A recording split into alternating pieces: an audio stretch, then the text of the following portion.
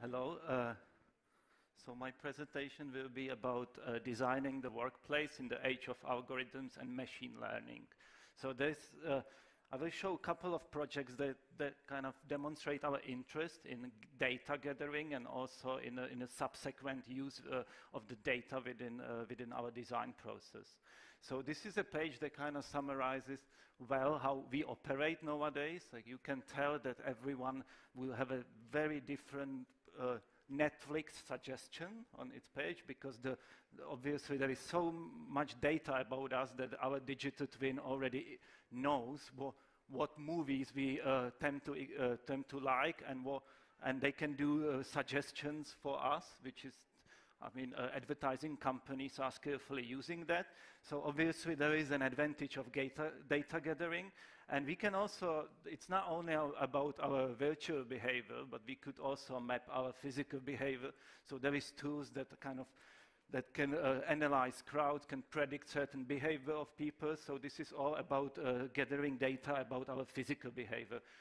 So, I mean, this graph basically shows the life cycle of a building. We spend about 1% on the construction cost, 9% on an operating cost, but 90% on a salary cost for the people that actually that work in the office building. So we basically to also kind of divert clients' attention from the 1% cost, we sort of take a certain interest in the 90%. And how we do it, we kind of believe that to help people being more productive, I think one of the key words is obviously a collaboration. So we find new ways how to foster collaboration. We want to build transparent environments where kind of people do collaborate and where they're creative. And obviously they need to feel well while doing that. So we started with kind of simple algorithms of checking connectivity within kind of, very generic plates, and that sort of generates certain heat maps where we can see that what are actually the most collaborative desks, where is the less collaboration, and then the least collaborative spaces are here. So for example, is it where the boss is going to sit?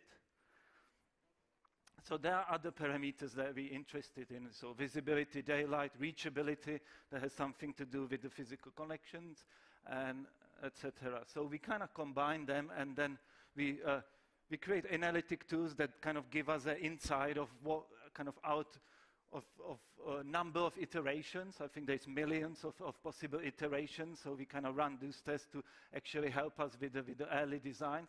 So that way we're actually able to predict performance of certain buildings on a very early design stage, right?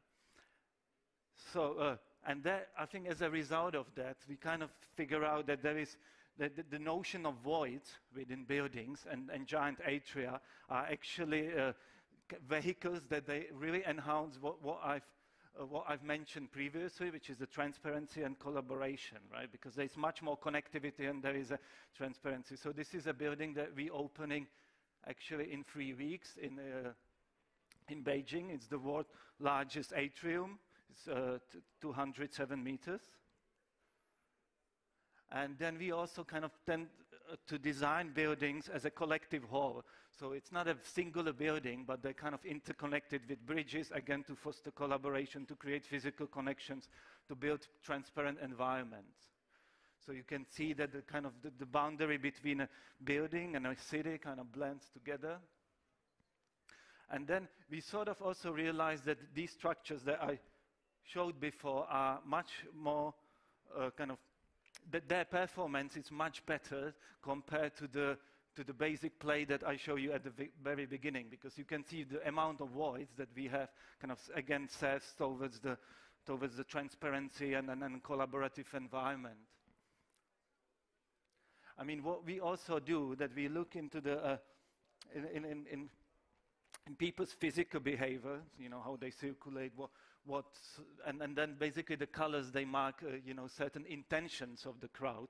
So you can through a simple kind of analysis of people's behavior, you can predict their future behavior. So I'm going to skip that. We also don't exclude ourselves from this, so we also map a behavior of ourselves in the office. So this is there to actually uncover the use of the two coffee machines. So we just wanted to figure out which one is the more popular and why. And maybe that's too long for my time. We actually figure out it's the left one because there is a hot chocolate in it. And you know, so this is how the world is presented to us, right? This is the structure that people, yeah, but this is how the world works, you know. So actually, how do we deal with this? So, you know, study shows that just sitting next to a more productive person makes you 15% more productive. Oh, that's interesting. So what if architects kind of turn into a dating agency that actually they find out, you know, what are the best matches in the workplace to actually make it productive? So we kind of take this obsession of data gathering also into that, and be able to kind of provide places where they provide the most amount of matches and deliver very kind of environments that are really tailored to the client. So you can see here that the algorithms are actually searching for the best possible setup according to the kind of dating agency algorithms in the background.